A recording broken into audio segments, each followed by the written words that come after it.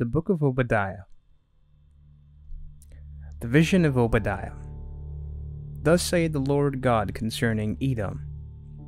We have heard a rumor from the Lord, and an ambassador is sent among the heathen. Arise he, and let us rise up against her in battle. Behold, I have made thee small among the heathen. Thou art greatly despised. The pride of thine heart hath deceived thee.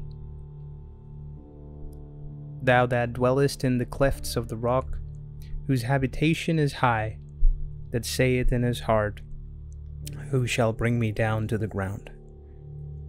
Though thou exalt thyself as the eagles, and though thou set thy nests among the stars, hence will I bring thee down, saith the Lord. If thieves came to thee, if robbers by night, how art thou cut off? Would they not have stolen till they had enough?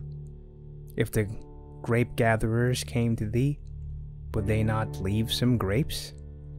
How are the things of Esau searched out? How are his hidden things sought up? All the men of thy confederacy have brought thee even to the border. The men that were at peace with thee have deceived thee, and prevailed against thee. They that eat thy bread have laid a wound under thee. There is no understanding in him. Shall I not in that day, say the Lord, even destroy the wise men out of Edom, and understanding out of the mount of Esau? And thy mighty men, O Teman, shall be dismayed, to the end that every one of the mount of Esau may be cut off by slaughter. For thy violence against thy brother Jacob, saying, Shame shall cover thee, and thou shalt be cut off forever. In the day that thou stoodest on the other side, in the day that the strangers carried away captive his forces, and foreigners entered into his gates and cast lots upon Jerusalem, even thou wast as one of them. But thou shouldest not have looked on the day of thy brother, the day that he became a stranger. Neither shouldest thou have rejoiced over the children of Judah in the day of their destruction. Neither shouldest thou have spoken proudly in the day of distress. Thou shouldest not have entered into the gate of my people in the day of their calamity. Yea, thou shouldest not have their afflictions in the day of their calamity, nor have laid hands on their substance in the day of their calamity. Neither shouldest thou have stood in the crossway to cut off those of his that did escape.